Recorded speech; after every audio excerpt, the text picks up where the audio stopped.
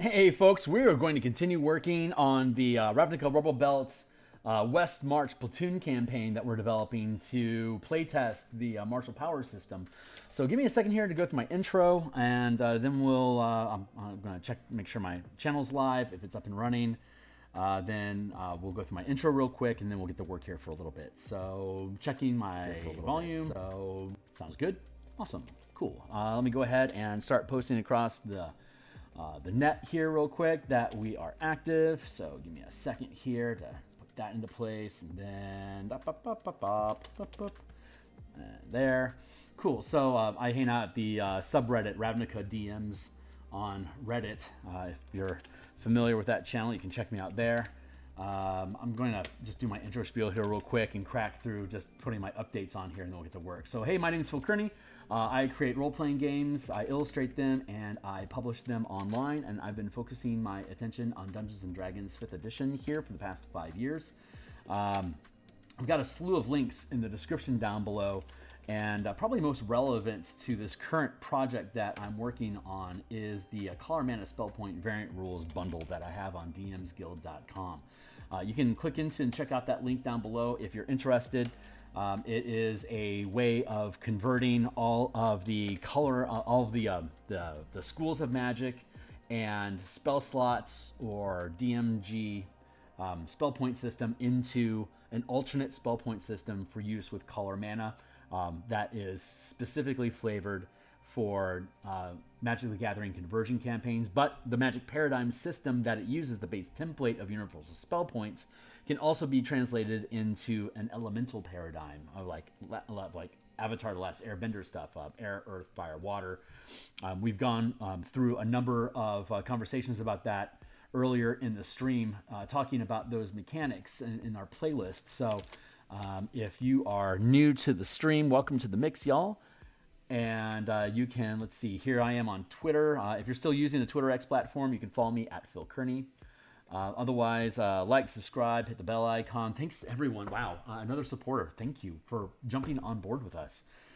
If you want to check out more about what this system is, the playtest content for the martial power system that we're going to be using this campaign to playtest is here on my Patreon. If you want to be on board with my Patreon, you'll have voting rights and first seat preference during playtesting, if that is something that you are interested in being a part of. But overall, the document that we're going to be working in today, it is a read-only document for people outside of the design team. If you click on the YouTube stream, you can access this whether you're a Patreon or not. It's just support is appreciated. YouTube stream takes you here. Hi. But if you click on the Martial Powers playtest itself, for folks that are veterans to the channel and longtime subscribers, you'll recognize this content. It's the same page that I am flowing through here.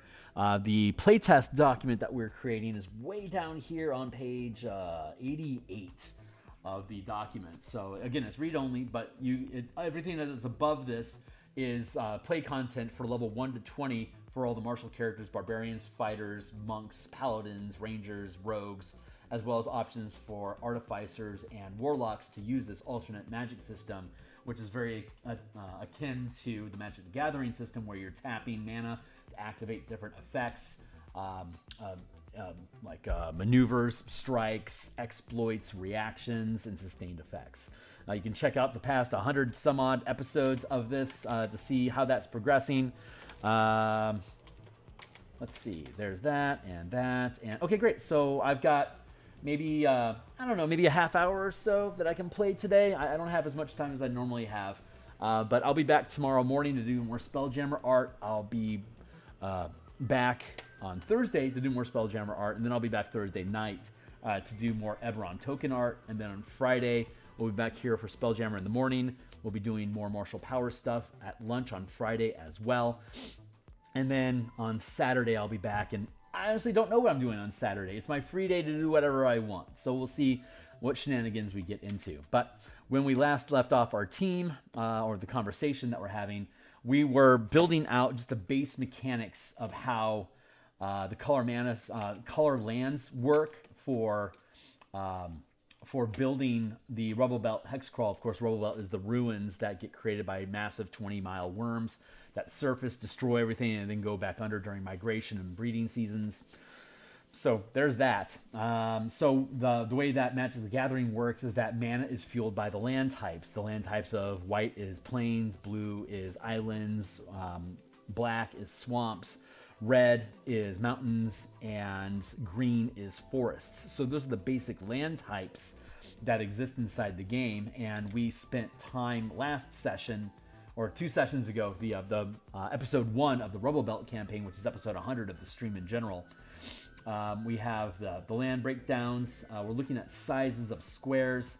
So while you're going through this hex crawl type or point crawl environment, when we random up, here's the random table of just the random color type. You roll a d6, so you'll get white, blue, black, red, or green, or it'll be the same color tile that you're currently moving into.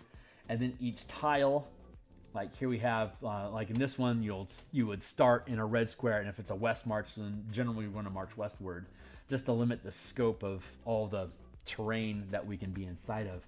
But white is plains, blue is generally expressed as islands, red as mountains.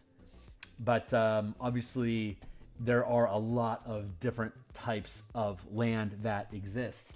So there is what we need to do is build a list of colors. So let me drop down here into, let's see, things to do. Color land breakdown,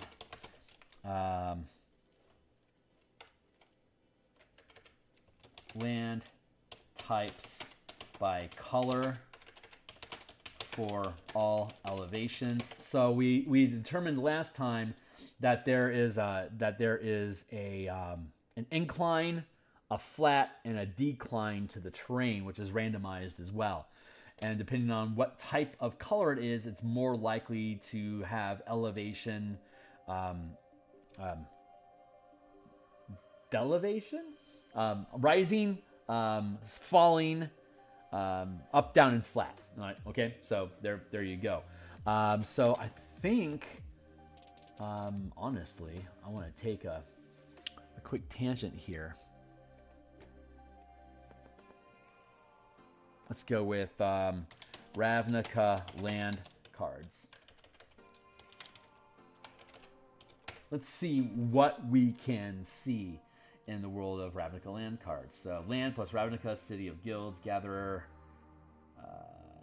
return to Ravnica, Guild lands, and did you wake them? Let's see what this does and what this does. Let's see what is revealed to us. I'm going to pull this out into a separate thing. So I'm going to need a variety of different types of lands. So those that sink into the ground, those that rise above it. There's going to be color combinations that we need to think about. So the way that this thing is structured is that the large tile, I think we're looking at like either somewhere between like a 24 to 30 mile tile, and then breaking down each tile into subdivision. So like if we did, like if this was a 30-mile tile, then this would be 10 miles, 10 miles, 10 miles. And then we would be able to allocate a block of time. For the goal here is to have your team scout ahead, investigate a square, resolve any random encounters or signature encounters that signature challenges. Signature challenge. Welcome, British bakers. Yes, let's cook. So yeah, you have your have a signature event inside of the tile, which we'll be able to randomize, or have just a random encounter, or have nothing. I'm thinking it takes 5 hours to investigate a square, and if it's on an incline or decline, you double the time. That investigation time will be both to scout the area, to see if there are any threats, and then to have any kind of encounter to resolve what that threat is, and then be able to move your caravan into that space. So the 5, like if I were to move to like say this white, to like this white space here, we know it's flat land as opposed to elevation next to us. The flat land, it would take from the starting block here, moving into this square, would be a 5-hour process. We would then be able to clear out any obstacles inside that tile and move the caravan into that position. while we're in that position, we would then be able to move to the next square. If we leave our caravan behind and start moving through multiple squares, then we may have to do, like, that may trigger like a rescue mission, like the caravan gets captured or sieged while your team is away, and that may trigger, like, we'll have to decide what the consequence is for moving away, but I'm thinking the caravan is threatened, and then your team has to go in and rescue the caravan from being threatened. But if you're moving the caravan into the square that you're occupying as you clear each square, so you're keeping, you know, so you're escorting your caravan through the rubble belt, then there's like 1, 2, 3, 4. So if we're going to break down each tile into a block of 9, we could roll a d10 to determine how many challenges there are in the tile. And like in this instance, we have white. So like if like here we move, like in this example, we move straight forward. But we could also move to this square, or we can move to this square. But obviously from start here, the majority would be moving through this square, any one of these 3 tiles. So you'd have 1, 2, 3, 4, 5 tiles to pick from.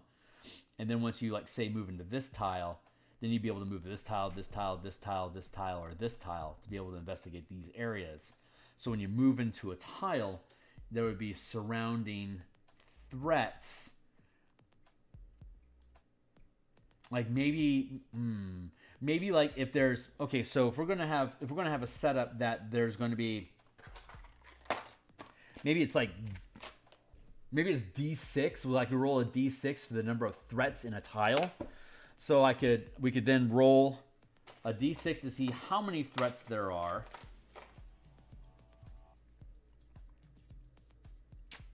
This is me creating live time. So if it's disjointed, it's not a preset presentation that we're working our way through.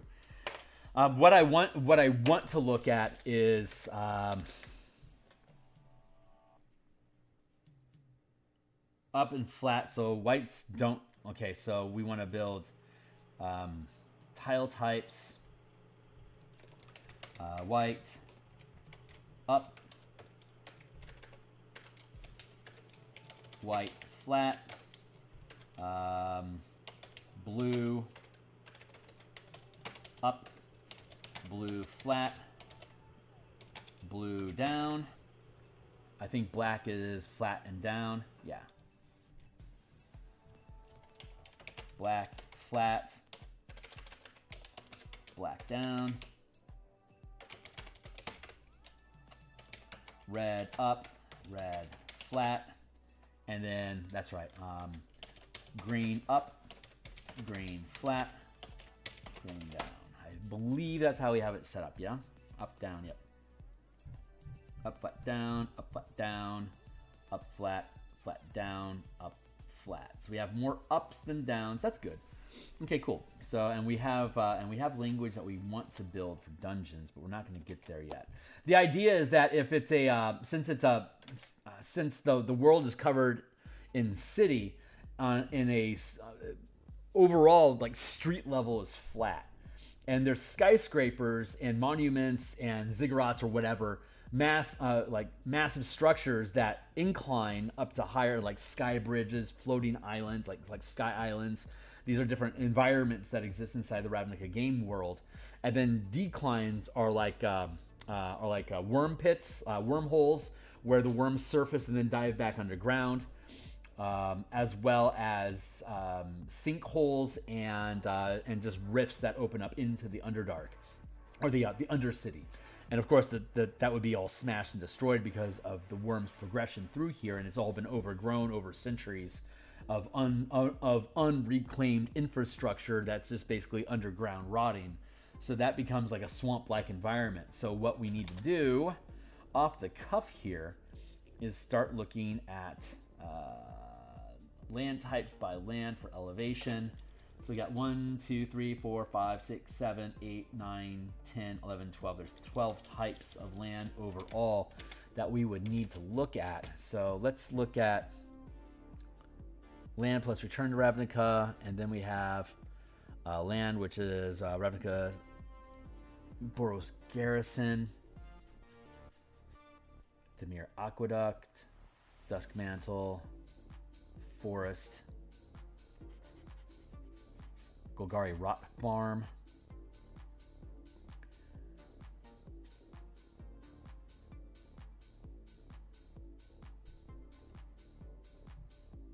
open that in a new tab. Let's take a look at this.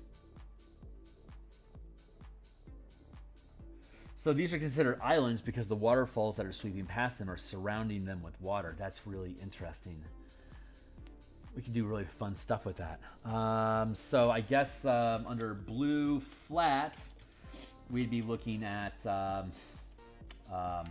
level water with structures rising from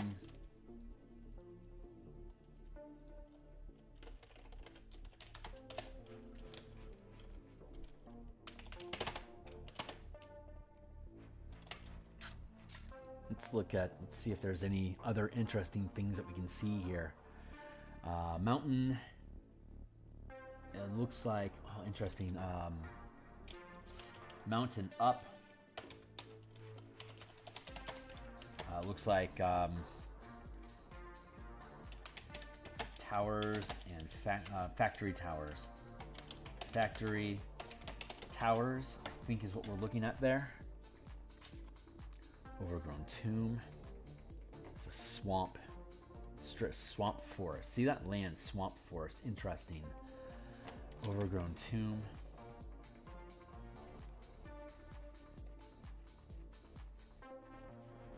So we're looking at a color combination there of swamp and forest. So that would be what? Black down and forest down.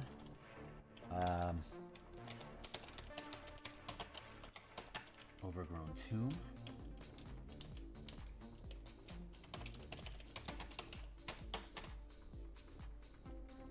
Oh, there was the rot farm. Let's go back up and take a look at that. Boros Garrison. That would be white and red, and that would be ups. So what we have, red up.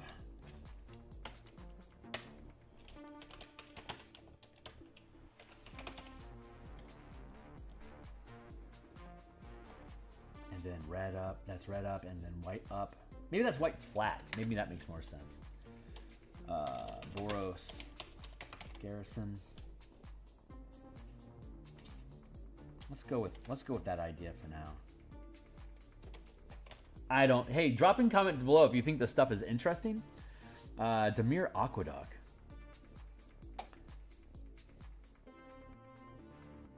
So that's just okay. So it's Dimir, it's Aqueduct.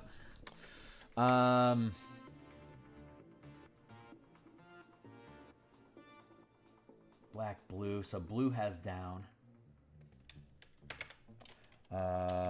Undercity Aqueduct. Yeah, let's just call it Dimir. Let's call it Dimir. So Dimir Aqueducts.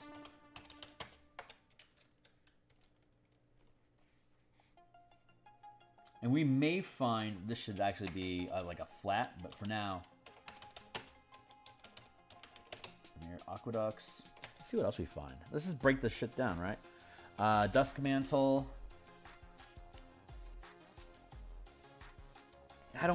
Dusk Mantle is like a key location. House of Shadow, I don't think that would be in the Rubblebelt.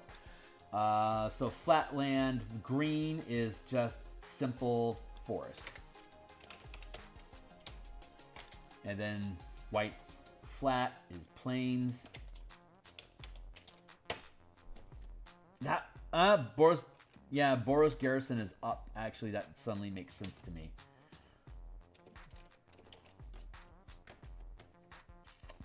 Dimir Aqueduct, and we had black for Dimir Aqueduct. Red, black, flat. Wait, that's not right. Blue, black. There we go. Dimir Aqueduct. Straight Forest, Golgari Rot Farm.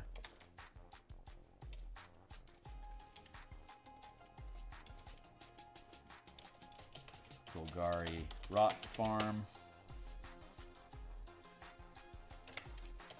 Golgari Rot Farm.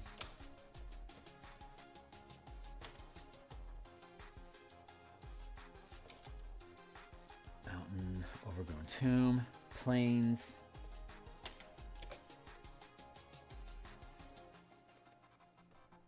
The plains are going to be overrun since it's the Rubblebelt area. It's just going to be raw terrain. So I don't need the Sacred Foundries. That's too special. That's not going to be in there. Like Selesnya Sanctuary. Sunhome. Like Sunhome, that's too specific. But how about we go with Selesnya Painting Gardens? I don't know if that's a thing or not, but I'm imagining a high sweeping green up. Selesnya Painting Gardens. I don't necessarily know what that even means yet.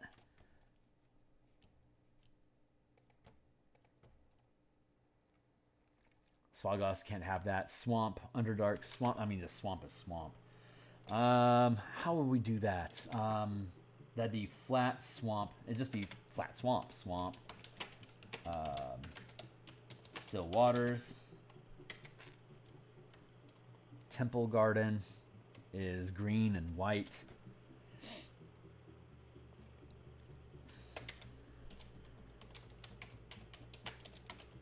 Selesnya Temple.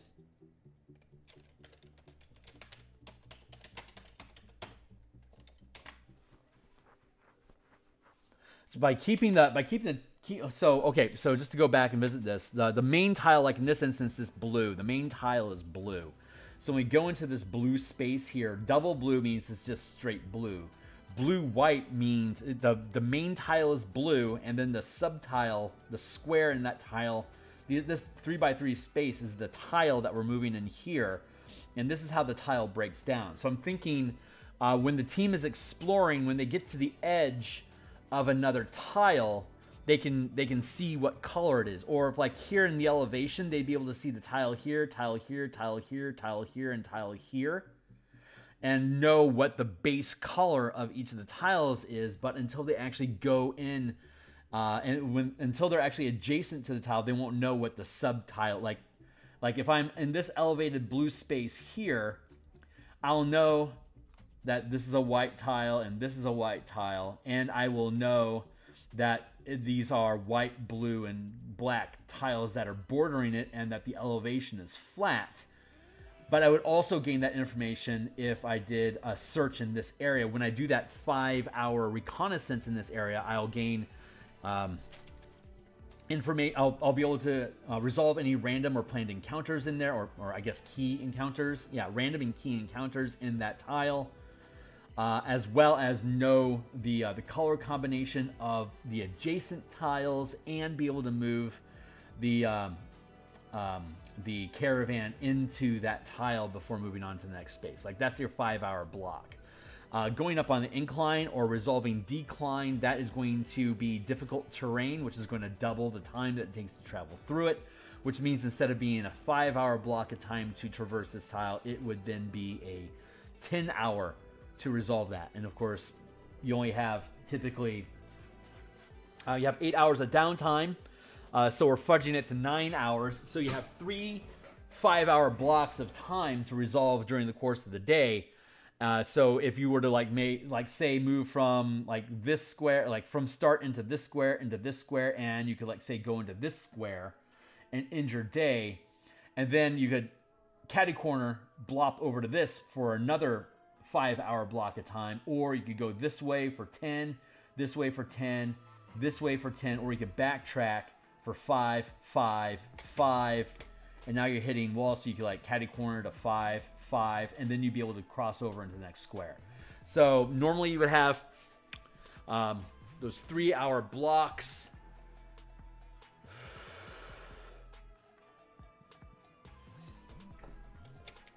Maybe we should have an idea of like 3 times 5-hour segments. 5 hours equals flat tile. 10 hours equals elevation tile. Difficult terrain.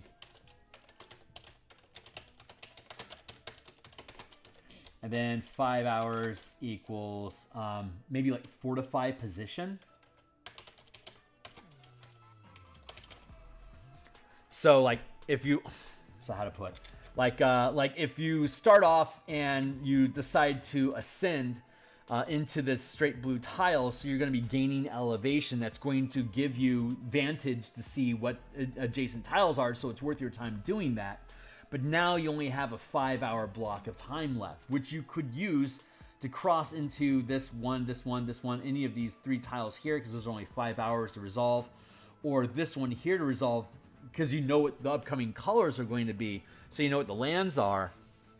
But if, like, say you don't want to make those moves, or your plan for the next day would be, let's go 1 tile, 2 tile, since you only have 3 moves per day that you can make. I'm liking this. I'm liking this a lot. Then you could use the fortify. If you don't resolve all the squares that are surrounding you, if we have a random, like if we're doing a random thing that determines, like if, like this, like we were looking at, like having a D6 to roll how many challenges are there's going to be per I should probably use tile versus square. So this would be a tile, and these are squares inside of the tile. So if we're going to determine that there's going to be like you'd roll a D6 to see how many challenges there's going to be in a tile, and it wouldn't be 0, so it'd be 6. So when we do that, I guess we'd have to randomize which tiles they would be in. 1, 2, 3, 1, 2, 3. I could roll.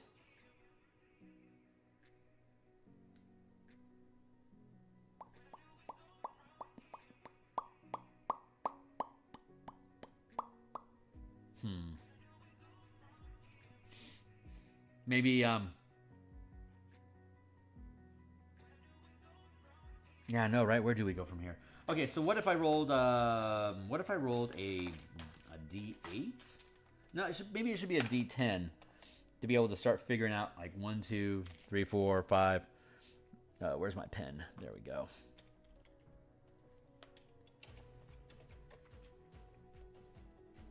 Let's go with, oh, I don't know. Let's just go to 50. Let's go to 50% on there.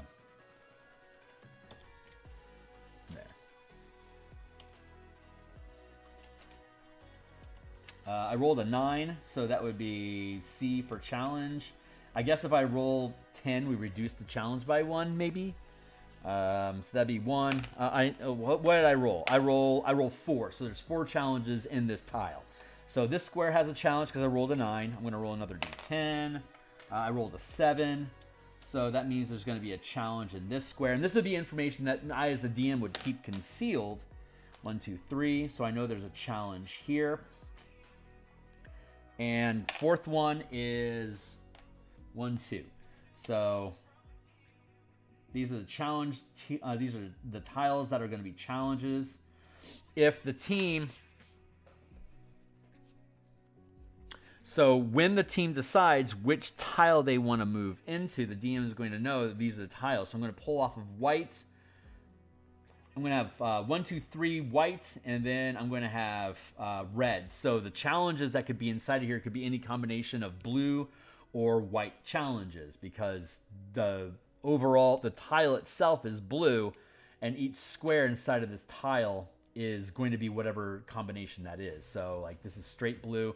So like this is going to be like blue and red, right? So it's going to be a Zet in nature. This is blue, blue-white, so that will be Azorius by nature. This will be Azorius, and this will be Azorius. So there's a lot of Azorius shenanigans happening inside of this tile. So we're going to have, maybe we would be able to have like an overall theme of Azorius inside, inside of this tile. So these 1, 2, 3, 4, 5. These 5 squares don't necessarily have any challenges in them. So all we would have to do is just resolve that you move through that. So we might be able to process multiple days, like whatever tile they move into, they're going to do their exploration, and that's when they'll find if there's, like, they'll discover if there's going to be something in that tile or not. Maybe if they delve, and we can call delving anytime. Like this is an incline because it's structures, right? There's inclined structures, toppled towers, tipped over skyscrapers, partially crushed factories, whatever it is that the worm came across that destroyed it. We'll have we'll be able to have the surface, and then anytime you delve, that would be going inside of the structure. It would take you maybe if you go in, ooh, maybe that's it. Like if you go inside the structure, maybe that will cut the structure time to 5 hours. But it's going, no, that one, but it'll be guaranteed to have an encounter inside of the structure. Not necessarily 100% on that. But that's the idea of it. So if you move into a tile that has a challenge, you'll need to resolve the challenge. And when you move into, if you're resting in here, we have one challenge that's adjacent. If you fortify your, if you fortify the caravan as a 5-hour block of time to cap off your day, then when you're fortified, that will guarantee that you'll have a long rest without interruption. If you don't fortify, if the tile that the caravan is currently occupying is adjacent to an unresolved challenge, then that means that you'll most likely have to whatever creatures, if that challenge has creatures in it, those creatures will become a random encounter that you have to resolve during the evening as a caravan defense challenge. So I kind of like that idea. Moving through the center of the square could potentially be a big risk then, because, well, I mean, once you get into this, what it basically is going to mean is that the DM is going to have to basically have a vague idea of what the surrounding terrain is going to be that could potentially cause trouble for the team. So I think I like that. I'm going to take another, I got another 10 minutes I can play today, because I want to just look at some more of these terrains that we're digging through. Temple Garden felt good. I think that's the general gist of how we want to play this stuff out. Fortify position equals no random, no long rest disruptions.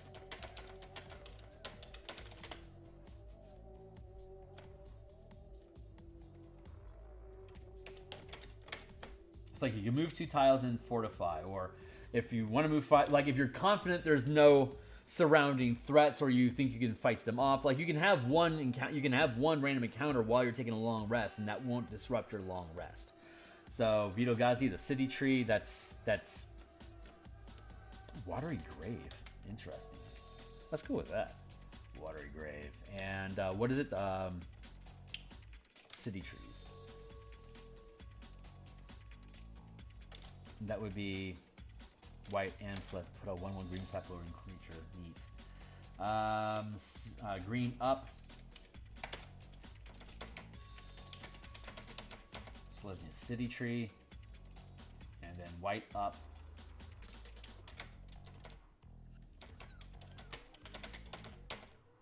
So we may replace the Hanging Gardens. We might just get rid of Hanging Gardens since that's something I made up. Maybe we'll keep it. Oh no, we can just go with Selesnya Gardens. That works.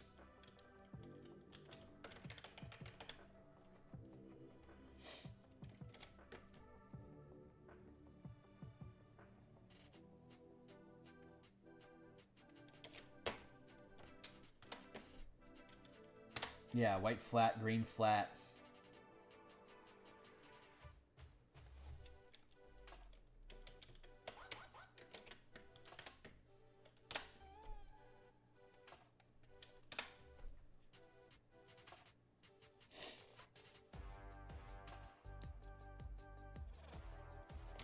Neat. Let's keep going on this.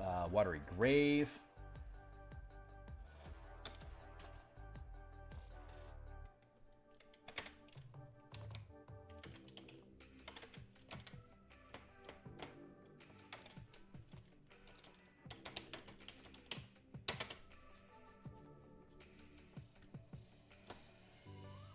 Flat, Watery Grave.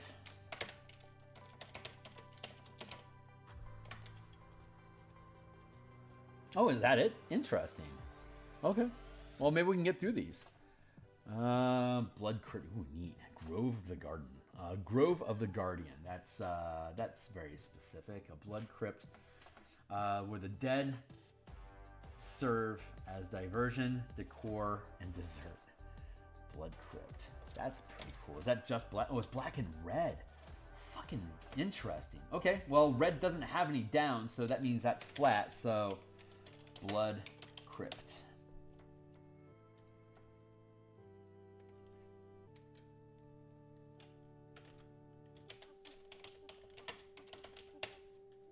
Swamp. Hey, Hornetico, how you doing, my guy? Yep, I'm just playing with different Ravnica lands as we're building out this this Rubblebelt, looking at the different land types. So you have the main tile, roughly 30 miles. This one is blue. So inside this blue, each of these tiles is 10-mile squares. So like a blue-blue, that's all blue. But this white tile, that would then be blue-white. So that's Azorius territory, right? So I'm going through the different elevations. This is in the document, of course, in the Martial Powers document at the very back end of it. But we have elevation by land type, and so now we're going through looking at the different Ravnica land tiles, land cards that exist for us to start creating the flavor tag. So, as I try to wrap my head around smiling. Right on, man. Good luck.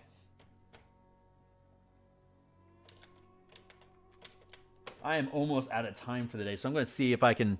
There's not a lot of lands in the set, so I'm going to see if I can kick through these. Hallowed Fountain. A place to relax if you have the proper permit. Hallowed Fountain is white-blue. Overgrown Tomb is white-green. Okay, let's go with that. Overgrown Tomb is black-green surface.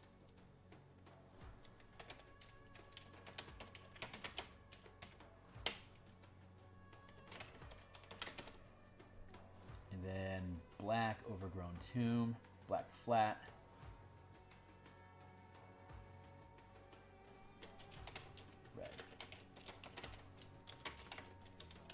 Blue. I need to put in the subcolors. What is this? Overgrown Tomb. Green. Blood Crypt is black. So these color combinations, as we random into lands, if there is a challenge inside of that square, a random encounter or a key encounter, then whatever land type that is inside of, we can go into here and look, and we can do a random roll for what type of what the terrain is. So like if we have like this blue-white, do we have a blue-white thing so far? Watery Grave is blue, so that'd be black focused.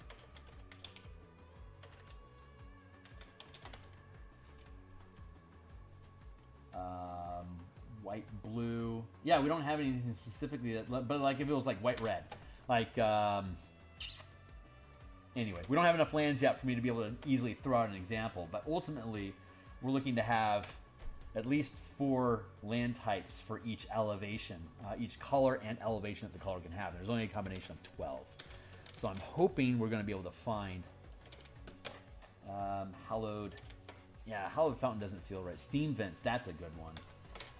Blue, red. And that's a good surface level, I think. Let's go with Steam Vents, blue. And this is in the Rubblebelt, so it's all ruined. Steam Vents, red. So like we might actually want to push the Watery Grave down into the lower elevation because there's not a lot of representation for black below the ground. So Watery Grave. There. That.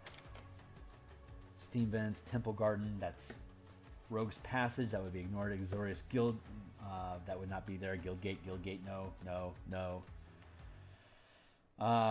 Transguild Promenade, that's too specialized. Of course, forest is forest, so just flat forest would be forest, and then red up would be mountain. Factory Towers.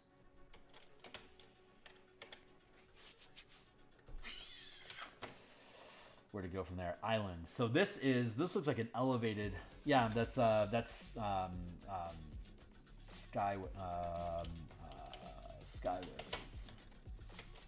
Straight blue with high elevation.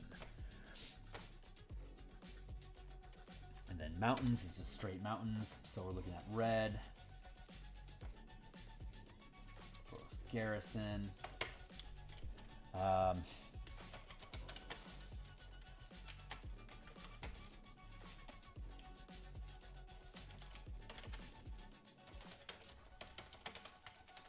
Maybe elevated community. Maybe that's the way that we can express that. Planes. What are we expressing with this plane, and what are we expressing with this one?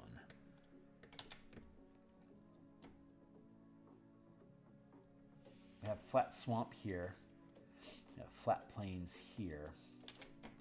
But it's also overrun, so it's not just, it's ruined cityscape. It's not cityscape, it's ruined cityscape. So that's actually factory towers, mountain. Oh, there we go. Toppled.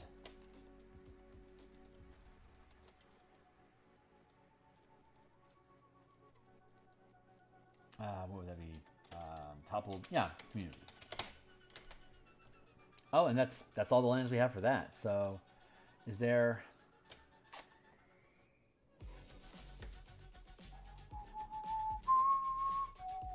How else am I going to search? What can I do to? Let's go with Ravnica plus. Damn, how's that go?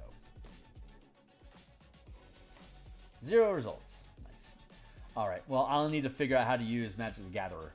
So, but I think that's about all the time I have for today. So we're starting to build out language. We'll want to, we'll need to buff these out. I don't know if this is entertaining content for anybody, but, and then we'll work on, maybe next session we'll work on designing dungeons specifically. Right now we're just looking at the big picture of how we, can structure the Westmarch campaign in general. And then once we get all just the basic mechanics of it, and we can start boring down into deeper. What I think I want to do, the way that I want to make, I think what I want to do to make the color of the tile not only be descriptive and to shape the type of creatures and hazards and traps that you'll face. But I think since the way that it's structured is that each character is devoted to a guild, so they have 2 colors. I'm thinking when you're in a tile that corresponds with your we keep using this one as an example, this white blue. If your character has either white or blue mana in their mana pool, I think while you're in that tile, aside from all the other things you can do to spend mana to trigger different discipline effects or spells, if you're using a spellcasting character in the playtest. I think what I want to make special about being in that land is that you can give your mana to other characters as a help action to give them an inspiration point. Like if I'm playing a Dimir character, and while we're inside of this blue tile, anytime inside of this tile while we're in there, since I have blue mana, if your character's trying to do something, I could then burn one of my points of blue mana to give your character advantage, or even like stacking advantage. Like if we have 2 or 3 people that are all playing blue devoted characters, like an Azorius, a Dimir, and say a Nazette character. If that's what your team composition is inside of this blue tile, then while you're in that set, whenever your character's doing something, if you have open mana, you can just freely give it to each other to continue burning on die rolls until you either run out of mana or you're content with the result. And of course, you can take a short rest to potentially, depending on what kind of character you're playing, to get your mana back after that short rest, but you only get 1 short rest per tile. So if you haven't resolved the challenge and you burn through all your mana, then you're basically going to have to use 0 mana cost powers that your character has opted into using your skill sets or your build kit or your SOL. So that's why I think instead, like I was originally thinking, well, you can attune to that. You can attune to that tile, and you'd have to do a short rest while you're in that tile to attune to it. But I think if it's just while you're in the tile, not forcing attunement, just like right off the cuff. If you've got a corresponding color that the tile is devoted to, yeah, you could spend your mana on boost like whatever disciplines it is that your character has, or obviously like spell casting if you're a caster. But again, just to reiterate, like use that anytime you throw a d20. You would be able to burn mana on the fly, like just not even as a reaction. Just here, take some of my mana. You can use it as part of your action. So that way, the team is working together, and as you'll then want to know, because you can change what character you're using anytime you drop into a new game. So during the course of that day's game, if you're speccing into a blue-black character, and you're traversing a blue tile, then you'll be able to use, you can recalibrate, you can devote all, like during your next short rest or during a long rest, you can devote all your blue mana, all your mana to just blue if you just want to be a support character that day, and just use all of your mana to give bonus die rolls to your team as a support character. There may be options that may lean into that makes it fun. But then you would then be able to just use whatever mana tricks you have to buy down costs, so you're not spending any mana for first rank powers, for instance. So that's the idea behind it. Work in progress. I honestly don't know if these things are interesting to people or not, but this is the idea that we're going with. And once I have this fleshed out enough that we actually have some random encounter lists of, because that'll be the next stage. After we get done with parsing out the lands, we can start building out what like a D6 or like a D10 list per land type, so that while you're traversing that land, if your challenge is in that corresponding land type, then we'll have a quick list of random creatures that you could run across of either like red or blue if you're in this is that tile here because it's blue overall and then red for this specific square inside the blue tile. We would then be able to borrow off of blue and red to have a combined list of like a 2d6 list that you'd run the d6s down to compare, like have one blue and one red, and that's going to be the encounter that you would have, a mix of those two things, for instance. That's the thought. That's the idea that's going on inside my head about how this is a build out. So once we flesh out the different descriptors of the different land types, and then we'll be able to go in and build the D6 list for each type of land, and then have them combine. And then we can build out, since we're starting at 3rd level, we can just start calibrating things from like CR 3 to 5, whatever. We can start building little encounters, traps, and hazards and challenges that'll be level appropriate. And so as we go through the campaign from level 3 to 7, testing this stuff, we'll be able to build out CR appropriate for all those different allocations. I think that'll work, but that's the process that we're going through. So that's it for today. That's what we're going to do. That's the plan. So that's where we're going to take this stuff, and we'll be building that stuff out. Some here on stream, some of it offline, depending on what time is available. But check in occasionally on this if you want. I also have the Spelljammer art stream that I do. I do creature tokens for Eberron in the evenings, and then we do martial power stuff, either building out characters, magic items, creature kits, or building the Rubblebelt. Those are the different things that we do with the martial power system playlist right now. So anyway, I'll see you guys tomorrow morning. We'll do more Spelljammer art. So we're gonna go. Thanks for showing up, man. Anyone else that's catching this in the future, like, subscribe, hit the bell icon. We're here pretty much every day now. So I'll see you guys on the other side. Cheers.